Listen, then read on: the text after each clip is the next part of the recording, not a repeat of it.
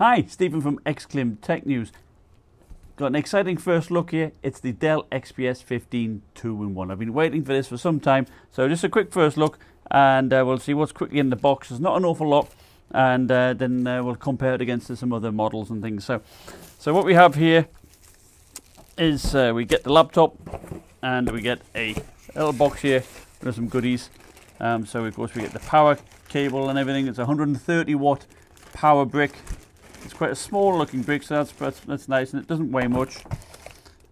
We get a dongle. Don't like dongles, but you know, this is a USB-C to USB-A type dongle. And then we just got the how-to guides, that type of thing. And here we have the laptop itself.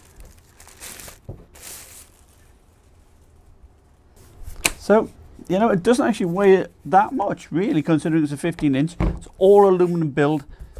Looks very nice, nice and solid.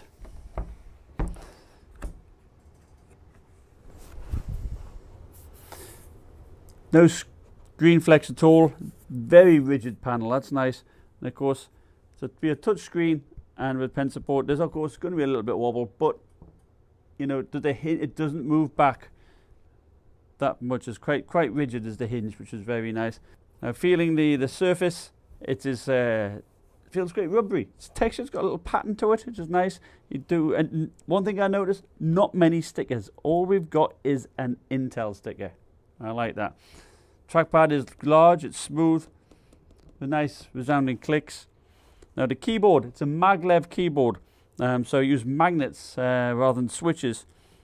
And they do this to keep the laptop thin, and hence you know, it doesn't have hardly any distance of travel. You can feel a click. It's going to take a getting used to on that. And you have a fingerprint reader combo power button here on the top, so that is nice. And of course, with it being a 2-in-1, you can do like tent mode type of thing like that. And of course, for taking notes or sketching, you can do that. Now of course, it's too heavy really to hold in one hand or walk around with it like this. It's more suited for like being on a desk, but it is nice. Now one thing I noticed here at the top, well at the bottom, are two cameras. Not a big fan of webcams down at the bottom, but that's is what we've got here, because we do have very thin bezels. It's hard to see here because the screen's off, but it's the Infinity Edge display, and it makes it really compact and small. And no doubt the other camera there is for Windows Hello login, I suspect. And looking at it underneath here, we've got some intakes here, some long rubber feet, and of course you can't see it probably at this angle, but the venting does come out there. Now if you go on the Dell website to look at the configurations, you've got 10 configurations, which is rather crazy. They start off at about $1,300, and you get only 128 gigabyte SSD on that. So that's rather pokey, to be honest. And but the base models, I say the base models, say the first half dozen or so, start with the i5-8305G CPU. That's 2.8 to 3.8 gigahertz. It's a quad core. It's a Kaby Lake G. So it isn't disappointing in a way that we don't have like the 6-core CPUs which you get in perhaps like the Aero 15W and so forth. But then again, it's still to be more than capable, and it's pretty much comparable to the i7-7700 HQ.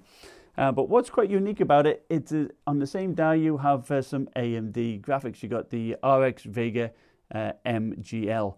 That's going to be quite interesting because that's got 20 compute units or 1280 shaders, and it should be pretty capable really. It should be similar to like a GTX 1050 or 1050 Ti, somewhere perhaps in between, and I'll certainly test that to make sure, see where it stands. But see, my model here comes with 8 gigabytes of DDR4 2400 megahertz RAM. It's a 1080p full HD 60 hertz panel, of course touch. It's an IPS panel, and it has 256 gigabyte SSD, and it's a PCI Express SSD. And my model is around about $1,549. Now Dell at the moment has a 12% coupon, so it might be worthwhile buying them now. You get a bit knocked off. But of course, they go all the way up to $2,500 where you have a terabyte SSD, you have 16 gigabytes of RAM, and you have the i7 8705G CPU, and that just gives it an extra 300 megahertz. So it's a little bit faster, but it has the same AMD GPU in it. And of course, that option, the top of the line, comes with a UHD 3840 by 2160 resolution panel. So if you're into artwork, or artwork or photo work, or 4K video, that one you might want to be plunging for that perhaps.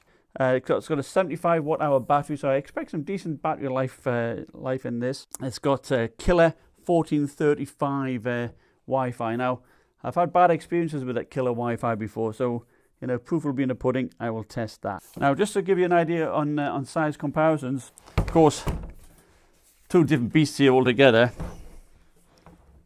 but both 15-inch laptops. So you've got the G7 and the XPS 15 2-in-1.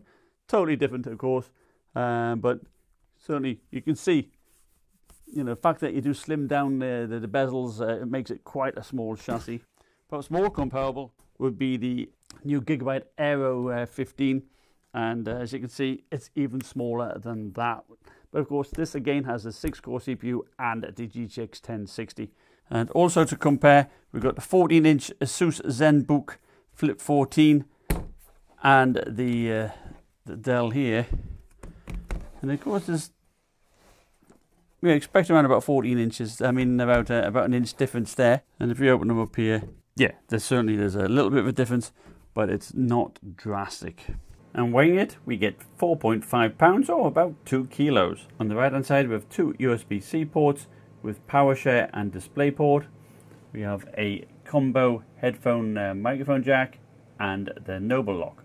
On the left hand side, we have 2 Thunderbolt 3 ports, a micro SD card reader, and a little button that will check the battery status. Thank you for watching. Please put in the description below what you would like me to test. Whatever application I'll try. If it's a trial bit of software, I will do that, including perhaps something like ZBrush or ZBrush. I've done that type of thing before. So thanks again. Thumbs up, subscribe, and I'll see you next time. Bye.